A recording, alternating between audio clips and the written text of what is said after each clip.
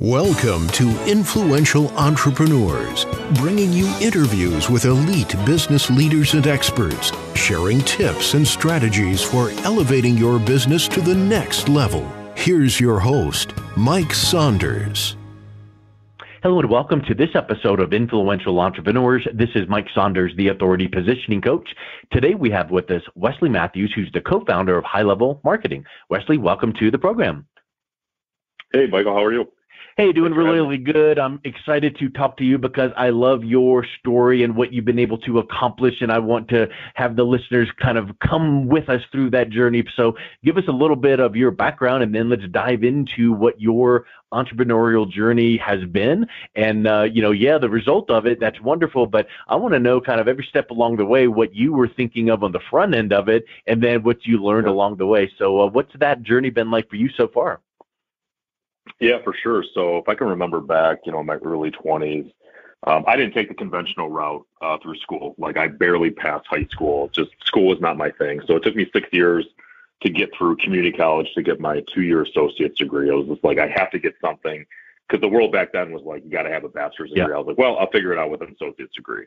I always had a feeling I'd kind of do something myself or operate my own business. Well, I went into the world of mortgages, went from like not producing any loans to making the top producer list. But then I kind of looked in the mirror and said, I can't do this the rest of my life. I'm young. Nobody's taking me serious.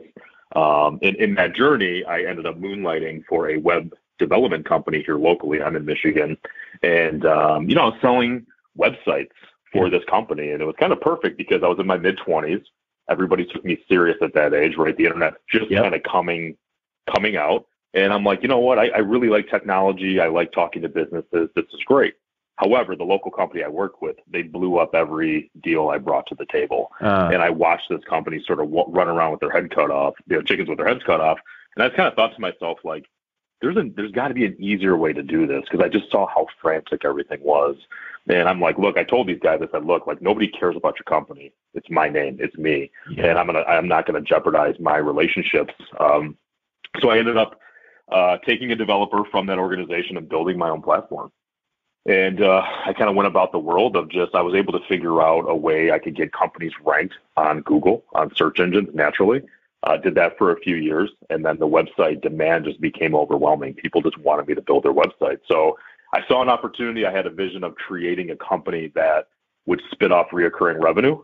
So, I was like, what could I do that it could impact every business? So I created a model of charging a customer setup fee for website and SEO, and then having a monthly reoccurring revenue fee behind that. So essentially that was the vision, went out to do that 11 years ago. And, up until last year, made an exit out of the organization. Well, I'm still in the organization, but we actually sold a large piece of that, partnered with an agency out of Alabama called Bell Media.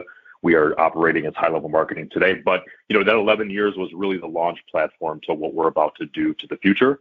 So in that entrepreneurial journey, ran that company as the entrepreneur, the CEO, the founder, and just really built a good business that was really effective in terms of website and digital marketing. Well, I would venture to say that when this alignment transaction, selling a portion of the company came about, if they viewed your books, your processes, your standard operating procedures as like what you mentioned about the company you started off with, as people running around the chickens with their head cut off, they would have gone like, hey man, thanks, but no. Right. So they had to have seen systems and success and processes and cookie cutter, and if we just do this and throw more grease on the fire, very similar to what we see on Shark Tank, where it's like, you know what, you have built a great business, all I need to do is come in and throw more grease on the fire, and now you're going. Whereas sometimes you see like, oh, that's a great idea, but man, you are so early. And you accomplished this before the age of 40. So what I would ask of you is, man, between the age of 30 and 40, who did you and how did you align with the right methodologies and people and teachers and trainers and mentors so that got you in the position to be able to make that kind of a deal? For sure. So two things stick out that changed my personal life and my business life tremendously along the journey. One is EO, Entrepreneur Organization. So this is an organization made up of entrepreneurs. And, there's criteria that you have to qualify for to be to be part of the organization, which is do over $1 million in revenue, be the founder of a company. So it's a group full of really successful entrepreneurs. That was a great support structure, meeting with guys once a week to talk about personal, family, business, top 5%, bottom 5%. That's been a game changer. Because I think as an entrepreneur, it's lonely, right? I mean, you're at the top, you're trying to run a business. Most people or friends went the traditional route to college or work in a corporation. Like, it's just different being an entrepreneur. Yeah. So the second thing that really helped me is because I'm a crazy entrepreneur, I'm a visionary, I'm not the most buttoned up process guy. I hire people that are smarter than me that can build process, and I have the vision. But what really helped with that is a platform called EOS, and that stands for the Entrepreneur Operating System. You'll find a lot of successful entrepreneurs running off that platform. And that just allowed me to architect the company and manage it in a way that just really made sense for me. That was really simple. So the gentleman who created this, his name's Gino Wickman. He's a local guy here in Michigan. The book's called Traction. That book changed my life. And it just helped me be transparent in terms of running the organization and really get the culture and everybody bought in. So we were really fortunate that, we have a very strong technology component. We were very strong on systems and processes to make this replicatable. Those two right there were critical. Yeah, I love that. And you have to have people and organizations that you align with.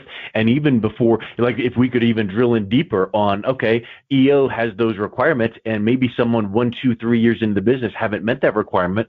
What do you recommend someone to do to maybe ascend and scale to that level to then get to the higher level? So would you recommend, mentors or masterminds, things like that? Yeah, for sure. So the one cool thing about EO, there's actually like the little brother of EO, which is called EOA. So the revenue requirement is much, much less. But to your point of a mentor, I think understanding as an entrepreneur what you're trying to accomplish, and then finding somebody that's done that, right? Yeah. I mean, if you can. I mean, obviously with Google and research, you can find pretty much anybody nowadays. I would start being proactive. And if you see somebody or some company doing, aspiring to be what they're doing, reach out. It's really easy to connect with people, and you'd be shocked. I mean, I think a lot of people just are scared or fearful, but I think as an entrepreneur and kind of going through what I went through, nothing gives me more gratification than helping a fellow entrepreneur or helping somebody through a challenge. I actually appreciate that more than getting a large check. It's just giving back, and I love entrepreneurs, and other entrepreneurs love giving back and helping and supporting. So, just looking for, what are you trying to accomplish? And again, unless you're trying to reinvent the wheel, there's a lot of really successful people out there that are willing to help. Yes. And I'm sure one question that comes to my mind, kind of going over to the marketing company that you founded and now are still a part of, during your, working with these groups and learning and iterating, one thing comes to my mind when you hear web design, when you hear SEO, when you hear online Google reviews, all those things, that almost is in many people's mind a commodity, in the sense that I'm sure that business owners right now are getting emails and phone calls from India, Philippines. We can do this for $3 an hour. How do you elevate yourself as a service company like what you have currently to be seen as more than just that commodity of how much do you charge for, and then they compare you to, price comparison? There had to have been a strategy to make sure that you're focused on value, not price. Yep. Yeah, that's exactly it, right? It's relationships, and it's delivering ROI. So I took the approach with my organization, to your point, like 90% of all web and marketing agencies out there, right, like aren't delivering results. Everybody that I talk to in business, like they're frustrated with their marketing company. They're spending X. They don't feel they're getting value. So my mission was to set up something different where we're 100% transparent with the customer, letting them know in simple layman terms, like what you're spending and what we're doing and what the outcomes are. So we've built technology, predictable technology, and we have dedicated account managers who are almost more like consultants for the small businesses, who really help educate them and show them the value. For example, the one thing we strive to do for all of our customers is figure out lead cost. So let's just say you're a plumber in the local market, and we're able to get you leads for $100 a lead. Obviously, the goal is, you're going to turn that lead into $1,000, $2,000 job, correct? So we try to help the customer establish what that lead cost is. What that lead cost is, and, just throttle it up and throttle it down. So obviously this takes time, but again, we're having full, open, honest discussions with our customers. So we've built our business on, one being found for search. So when people do Google search, organic optimization services, digital marketing, that kind of thing. But I would say our number one lead source is word of mouth referrals. Because if you deliver as a marketing company, trust me, that plumbing company is going to tell everybody and their brother, all of their business associations, everybody. And that's really what has helped us grow to, $21 million in revenue last year. So, we've got over 2,000 clients and Yeah, that's a masterclass in, if you just take that and chew on that for a little bit, that's massive, because too many people just go, give me more and more and more, let me sell. And I've been a marketing consultant for 12 years. And I've said this over and over, sometimes the very best marketing is a job well done. And many times it is, oh man, this imploded and you're making this excuse and it was late and I don't see the results and I don't know.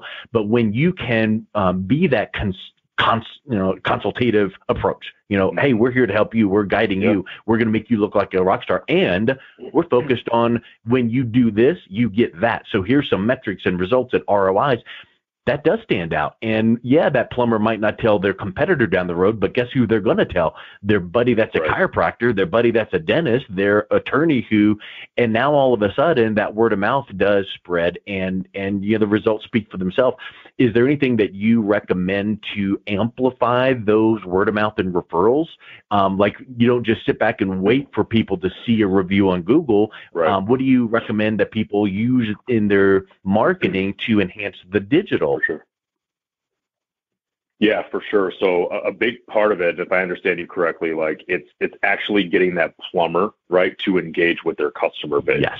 So asking for the referral, right, and kind of having those conversations. So I think what's often missed in business, and there's a guy by the name of John Ruhlin who wrote a book, Giftology. Which is a really good read. Love it.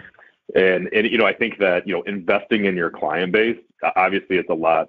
I kind of use the saying like it's cheaper to keep her. Like it's kind of a joke. Like invest in your existing client base rather than chase down new business and make sure, take your top customers and really maximize those relationships. And those are your best referral sources. So I think one of the hardest things to do is picking up the phone and making those contacts and, investing in your existing client base for additional referrals. So I think oftentimes like the most traditional basic things just get missed. And, what we've always been very successful with is going back to the basics. And just investing in our team, because you invest in your staff and your team members, what happens, right? They take care of your customers. I mean, if your staff's happy, your customers are going to be happy. So all these pieces kind of fit together to make this ecosystem, to make sure everything's going to work and go full steam ahead. I'm glad you mentioned that, because when you mentioned John Ruhlin, I've interviewed him twice. And one of the things that stands out in my memory from his interview is, I'm the giftology guy. I teach you how to send great creative gifts to be remembered, but guess where you need to start? Your own internal staff. Because if your internal staff feels like, oh man, Wes is out there sending gifts, these wonderful gifts to all the customers and ignoring me. And I remember maybe this was, 2-3 years ago, but at the time, this is what he said, an example of what he does. He goes, we pay for a house cleaning service for all of our staff employees, because he goes, you know what, they're busy. They come home and once a week or whatever frequency, now their house is cleaned, and that's us taking care of them. That's them appreciating us. And then when it comes to answering the phone for our customers, man, that could kill a deal if you're just snippy with someone on the phone or in email or on social media. So I think that's a huge point you brought up there, is all of those pieces have to be working together, integrated. Yeah, for sure. I mean, nothing like coming home to a clean home and knowing that your employer took care of that. So there's a lot of creative ideas. Culture is everything. And same thing with your customers, right? I mean, everybody has good days, bad days, off days. I just watched my son play a hockey game tournament over the weekend, and they had the best 3 games they played. They blew the championship game. Like they didn't know what they were doing.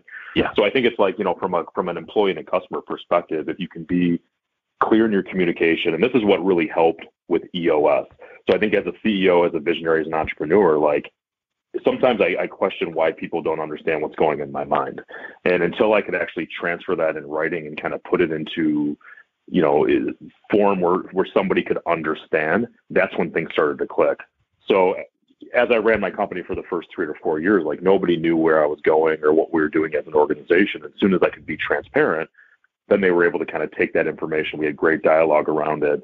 And now it's like really clear when there's client communication, internal communication, we're all kind of rowing in the same direction, headed toward that North Star. Again, that book can completely change my entrepreneurial career. Yeah, I love it. So let's kind of wrap up with this question or this series of thoughts here.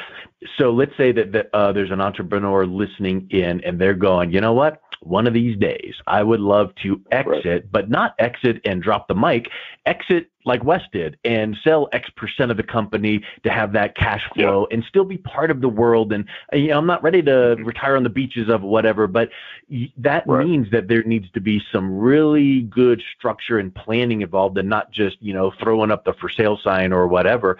What is one or two things that you would recommend someone on the front end, even years before making that decision, they should be paying attention to? For me, it's simple. Start with the end in mind. What do you want? What are you trying to accomplish? Because what worked for me may not work for others, right? I think what HLM did, we partnered with a very strategic, like-minded company. And that's exactly right. Like we had 2 executives, they had 2 executives coming together into one agency allowed us to have tremendous savings from an expenditure perspective. It took me out of the data, the day-to-day and the fiduciary responsibility of the organization. And not to mention, I created an entrepreneurial company that was ready to make the next level to be professionally managed. So I had to look myself in the mirror and have some hard conversations between my own ears and say, I don't think I'm the guy to take it to the next level. I did a hell of a job getting it to $6.5 million in revenue, but in order to kind of get to the next level, I need additional resources and help. And I found the right guys that I felt very comfortable with to complete that puzzle piece. So when I did what I did, I had about 45 team members. Today, we're 9 months post-transaction. We're about 110 team members working really hard on alignment. So for me, it was by design. And I did that because I started with the end in mind. And the analogy of, I remember I bought a Jeep maybe like 12 years ago. And up until that day, I never realized how many Jeeps there were on the road. So when I drove home, I was like, holy cow, I saw like 40 Jeeps on the road. I told my wife and she's like, okay, what does that mean? But what I say that analogy is like, when you look with the end in mind, you start to now identify things you need to do to get there. Yeah. And if there isn't clarity around that, then you're in for a wild ride. Because it's a wild ride even knowing what you want, but not knowing what you want and going through it, it would be really hard. Yes. It's kind of like, hey, hon, kids, jump in the car. We're going to go on vacation. Okay, cool. Where are we going? I don't know. We're just going to go. No, you need to know where you're going. Right. And what you described about the Jeep, do you realize that is a perfect description of the reticular activator in our brains? Yep. So and you know what? A lot of people would go, oh, that's law of attraction. Well, law of attraction and positive thinking works. It's just not the frou-frou new age thing that people can just sit there and go, let me manifest this. But guess what happens? When you start thinking with the end in mind and you start going, okay, if I want to be here in this many years, that means in, a few years before that, I need to be at this level, which means which means this month I need to be doing. Well, it might not come to fruition yet because you might be looking a month to a quarter out. But now all of a sudden you're like, okay, I need to watch for that strategic partner I need to watch for that opportunity where, and it starts staying in the forefront of your mind because your reticular activator, an actual part of our brain, is kicking in. And all those are truths. I mean, begin with the end in mind. We've heard that from Stephen Covey in his book, 7 Habits. And so that's awesome. It's just what's easy to do is easy not to do. And so let these kind of tips and points that we've talked about today sink in, re-listen to this interview and take notes and put them into action, because knowledge is power is a false statement. Knowledge is potential power. You've got to put that knowledge into action, right? Awesome. Well, I love your approach, Wes. What's the best way people can reach out and learn more about High Level? So obviously you can go to the website, highlevelmarketing.com. A lot of great information in terms of entrepreneurial, web design, digital marketing, that kind of thing. To reach out to me personally, probably the easiest way is just find me on LinkedIn, Wesley Mathews. Mathews spelled with 1 T. And like I said, I love when entrepreneurs reach out, and I love to experience, share, and so I appreciate the opportunity. Perfect. Well, Wesley, thanks so much for coming on today. It was a real pleasure. Thanks. Appreciate it. You've been listening to Influential Entrepreneurs with Mike Saunders. To learn more about the resources mentioned on today's show or listen to past episodes, visit www.influentialentrepreneurssradio.com.